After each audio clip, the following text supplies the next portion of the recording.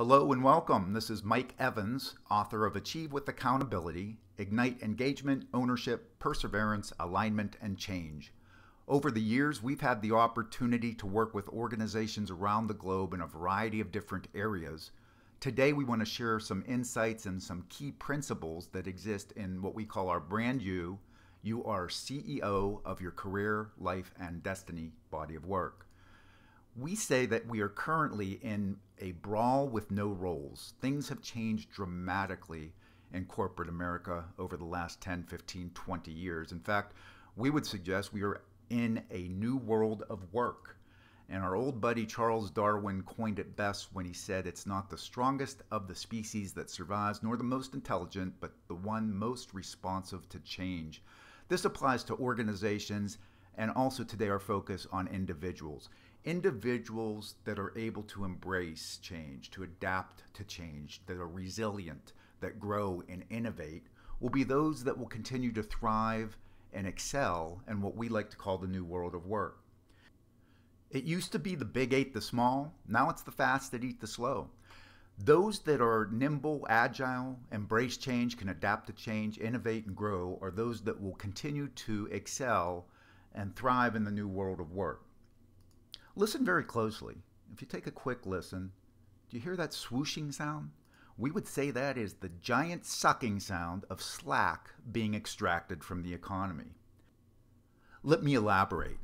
We would suggest that there are 7 forces that have coalesced and combined to create what we like to refer to as the 7-sided pincer movement. And this pincer movement is gunning to replace you at your job, to displace your department, and to reinvent the way your business is done. Consider how many jobs were completely abolished and no longer necessary because they can be done more effectively by ERP and SAP, by software. Hundreds of thousands of jobs over the last 10, 15, 20 years no longer needed. White-collar robots, cash machines, lights-out warehousing, and more. No longer are these positions necessary because they can be done more effectively via technology. Globalization. No longer does it matter where you are. There's an abundance of talented professionals available and they're only a click away. Outsourcing. Often better, faster, and cheaper, and usually the experts in what they do. How many organizations have outsourced their HR department or outsourced their IT department or payroll? The internet. Bye-bye brick and mortar. We all get that. We would suggest travel is needed. Travel agencies are not. Retail is needed, but stores are not. Banking is needed, banks are not. And that applies in a variety of different industries. Disruptive and destructive competition. We don't know what's next on the drawing board and what's going to come out and look to displace us, our department, or our organization. Artificial intelligence. Who would have ever thought that doctors and surgeons could be replaced? But there's AI out there right now actually performing surgery. And other disruptors that are out there, well, we don't know what we don't know at this point. Dr. Ray Kurzweil, who was heading up Google's AI department, had this to say not long ago. Medical robots will go inside our brain and connect our neocortex to the smart cloud by the year 2029. It's 11 years from now. Basically, what Ray is saying is that if we choose to, we will all be able to know everything there is to know about everything. Think about what it will be like to compete in a world where everybody knows everything there is to know about everything. And you may dismiss the statement or just think it's hooey, but Ray's been accurate over 90% of the time over the last few decades. All we're suggesting is that if we don't consistently adapt, embrace change, grow, innovate, and become distinctive in whatever we do, we're in very real jeopardy of being on the outside looking in. What will it take to differentiate and become distinctive in a society where there is a surplus of similar companies employing similar people with similar educational backgrounds, coming up with similar ideas, producing similar things with similar prices and similar quality? We are actually competing in a sea of sameness right now. Think about the last time you drove down the highway and how simple was it for you to differentiate a Kia from a Bentley? We need to really focus on what it will take to become distinct, or we're in jeopardy of becoming extinct. Clinging to the status quo and being complacent is simply not an option. Let's consider a few quick corporate examples where complacency killed. Blockbuster was a highly regarded firm, top performing organization. We used to get in our cars, drive to a Blockbuster, take 10, 15, 20 minutes to search for a video, drive home, watch the video, and either return it that day or the next day. Blockbuster didn't see the trend of the future where companies like Netflix put them out of business. Another highly regarded company, Kodak, top performing organization. We used to actually, if you remember these days, go to a drugstore or somewhere where we would buy a roll of film that would allow us to take 20 or 30 pictures. And after we take all 30 pictures, we would then drive to a photomat or somewhere to get the film developed, and then would finally be able to see the pictures that we took. Think about the change in that industry, where the digital revolution exists, and we can now have several thousand pictures on our smartphones, and we pay for none of them. Kodak didn't see the trend toward the digital revolution. Nokia used to be the world's leader, the foremost leader in cell phones. They're on the verge of distinction. They didn't see the trend toward the smartphone.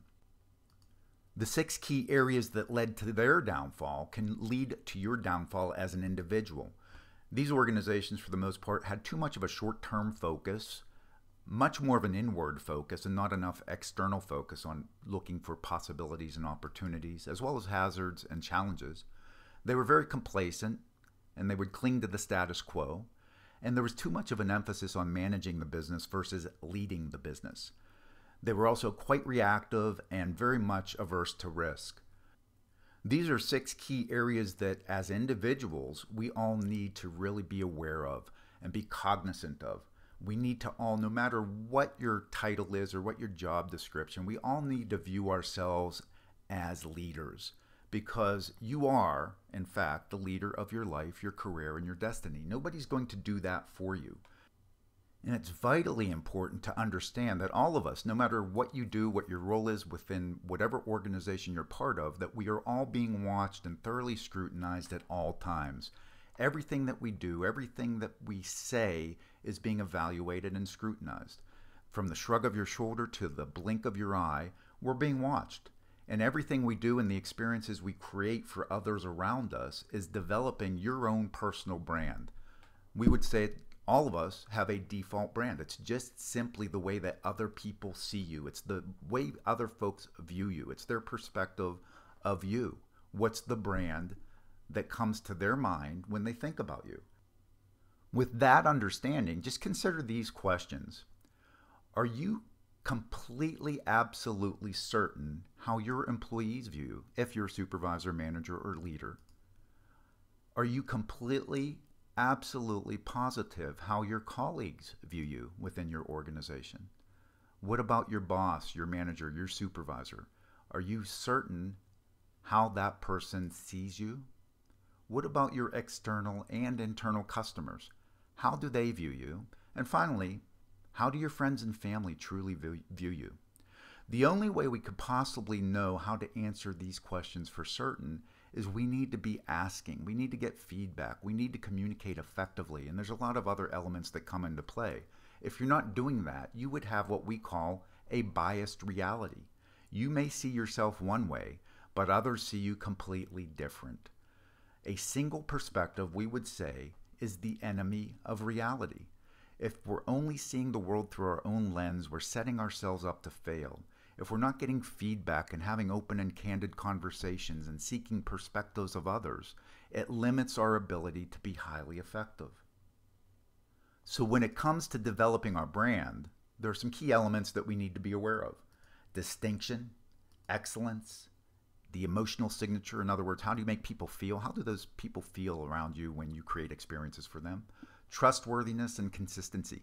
We'll take deep dives into these when we do work with clients in our workshops. We'll touch on them very briefly as we move through this overview. Just remember that as an individual, as a brand, whatever brand you portray right now, we are all depreciating assets. And we've got to constantly invest in developing ourselves and becoming more effective and making sure that we are demonstrating that we bring value to the organizations that employ us. Why would you be chosen over somebody else? What are you doing to constantly build your skill set, to develop new competencies, and be seen as somebody who is truly a vital asset to your organization? Keep in mind that every result that you achieve in your lifetime, personally and professionally, is a byproduct of every action you choose to take. Just think about that for it. It sounds simple, but let's build upon this premise. Every result, wherever you stand as of today in your personal life and in your professional role, is a direct result of every action you have chosen to take in your lifetime. So why do we take the actions that we choose to take? We would suggest it is because of the beliefs we all individually hold that drives the actions we as individuals choose to take. Those actions produce our subsequent results, personally and professionally. And why do we as individuals, we are all unique individuals, hold the beliefs that we hold? Well, it's because of the experiences we have all had in our lifetime, personal and professional experiences, that develop for you your core unique set of beliefs that you will take action off of that will produce whatever results you're achieving professionally and personally. It's a pretty simple flow there. And what's really critical to consider is to keep in mind that every action you take is an experience for everybody watching you or that is around you and observing you. And even more importantly, it is either reinforcing the belief they already have about you, or you're developing a new belief that that person or that group of people will have about you. And the key consideration that you need to be aware of is, are the experiences you are creating for others around you, your friends, your family, your colleagues, your clients, your boss, are those experiences you're creating for all of those people instilling beliefs in them that will help you achieve the results that you want to achieve in your life, personally and professionally? And with the heightened awareness of the experiences you're creating for others around you, you have much more command over developing the brand that you want for yourself and the way that you want others to see you. What you do speaks so loud that I cannot hear what you say. In other words are cheap.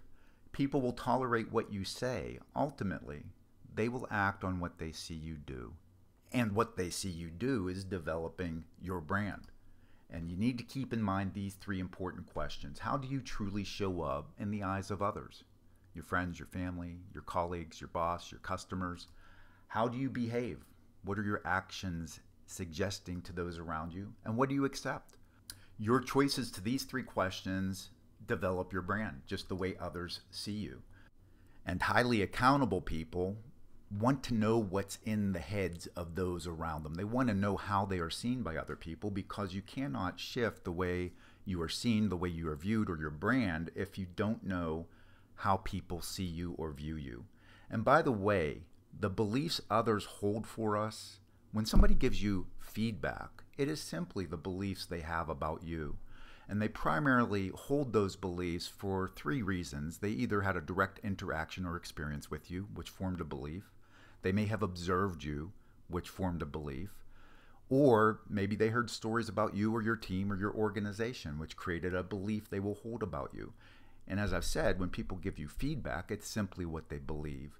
So it does us no good to filter feedback through, there's a variety of different reasons or areas where people might filter feedback listed on the screen, or to get defensive around feedback, because it's simply what somebody thinks about you, and you're the one that made them think what they think. The more effective thing to do is to simply consider that question. Is it a belief you want those folks to have about you, or that other person or that other group to have about you? And if you don't, if you want to shift the way you're perceived, if you want to change your brand, then you need to create new experiences for those around you. You can take complete ownership and accountability to make sure you're creating the appropriate experiences for those around you, including your colleagues, your leader, your boss, your supervisor, your friends, your family, anybody that you are interacting with. You can control and make certain that you're creating appropriate experiences that foster the beliefs you want others to hold about you, and will continue to define your brand and help you achieve what matters most in your personal life as well as in your professional career. Highly accountable people will never blame anybody else for the way that they're perceived or their brand. They will take complete ownership and accountability, and they'll create the appropriate experiences to help them achieve the brand recognition that they want to have. They'll expect nothing from anybody else. They're very proactive, and they will do something. They'll take action. They don't wait for things to happen to them. As we observe highly accountable people and highly accountable organizations, we've seen 4 distinct best practices that consistently rise to the top. First of all, they recognize the totality of their realities. They're very good at making sure that they continually have great communication with those around them to understand what they're dealing with, what the opportunities and possibilities are, as well as hazards and potential challenges and roadblocks.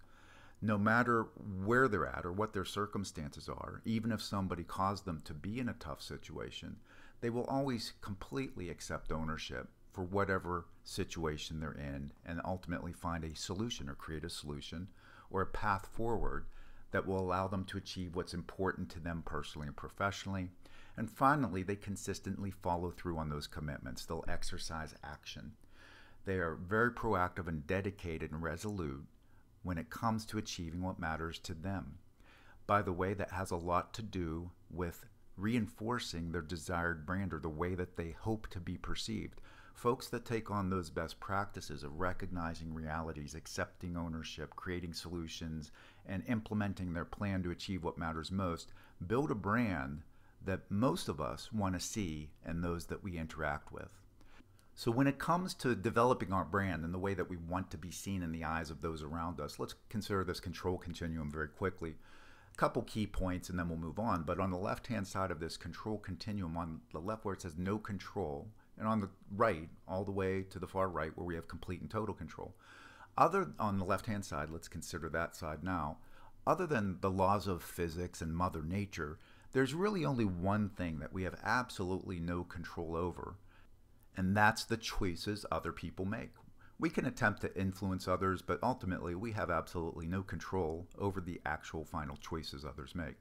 And on the right-hand side of this continuum, the only thing we have complete and total absolute control over are the choices we make. And that's really critical to understand when it comes to developing your brand and how you want others to see you. You have complete and total control over the choices you make when it comes to how you choose to role model within your organization or in your personal life. You have complete and total control over how you tend to go about building capability in those around you. And you have complete and total control over the choices you make when it comes to energizing and inspiring and motivating others around you. Building your brand is something that you have complete and total control over. Remember that. Nobody can prevent you from choosing to be exceptional at whatever you do. Another key consideration is that, are you producing in the workplace work truly worth paying for or mediocre successes? Think about that for a moment and then consider the 7-sided pincer movement. Are you potentially in jeopardy at being replaced or displaced by one of those 7 forces? Those of us that are producing work worth paying for, and we're seen that way based upon the brand that we build for ourselves and the brand that we develop over time, will continue to thrive and excel in the new world of work. And it really does start with being really good at something. And it's unequivocally about the work, not your job title. Consider the last 3-6 months within your workplace and the experiences that you've created. Have those experiences demonstrated an overt benefit that you bring to your organization? Or are there alternatives that would be better options? What's the dramatic difference your experiences have demonstrated within your organization? And is there a reason to believe that you're the best option versus any other alternative that exists? We call this the moment of truth. We want you to really think about over the last 3-6 months, even a year back, would you pay for the work that you delivered? And just consider some very simple factors. What's the wow factor? Beauty and elegance of the work, no matter what you do. The impact it had on helping the organization achieve what matters most. And do you have raving fans? These are all a result of the experiences that we will choose to create for those around us, our colleagues, our boss, our friends, our family, our clients. We have complete total control over that. Remember, leadership is a choice. It's not about your title. It's not about who reports to you. It's not about how big your office is. We're all leaders of our lives, of our careers, and of our destiny. And we are all being watched at every given moment. From the blink of your eye to the shrug of your shoulder, we're all being watched. And the actions we choose to take are sending signals to those around us and forming beliefs those folks will have, whether they're folks you work with, folks in your personal life, clients of yours. Just remember, everything you do is developing your brand. We believe there's 14 key areas that need to be considered as we go about looking to survive and excel in this new world of work. We call it the New Work Survival Kit. And those are the 14 key elements. We're not going to get into them here. We simply don't have the time. But we all need to take accountability and ownership for the brand that we develop over time and the way that we're seen in the eyes of those around us.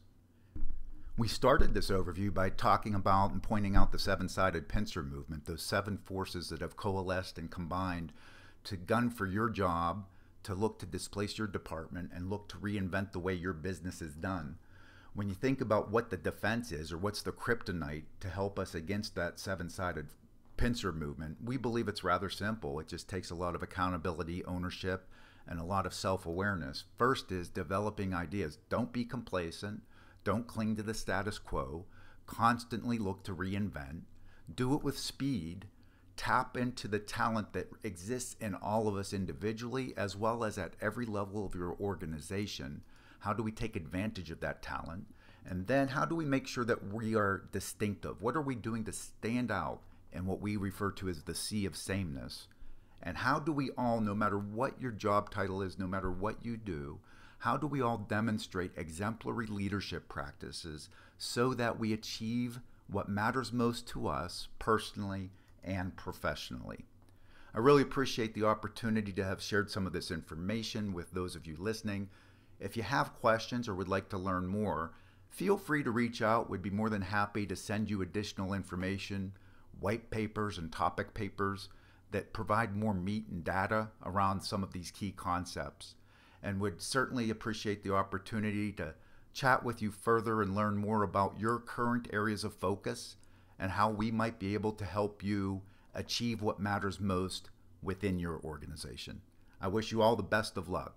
Live and lead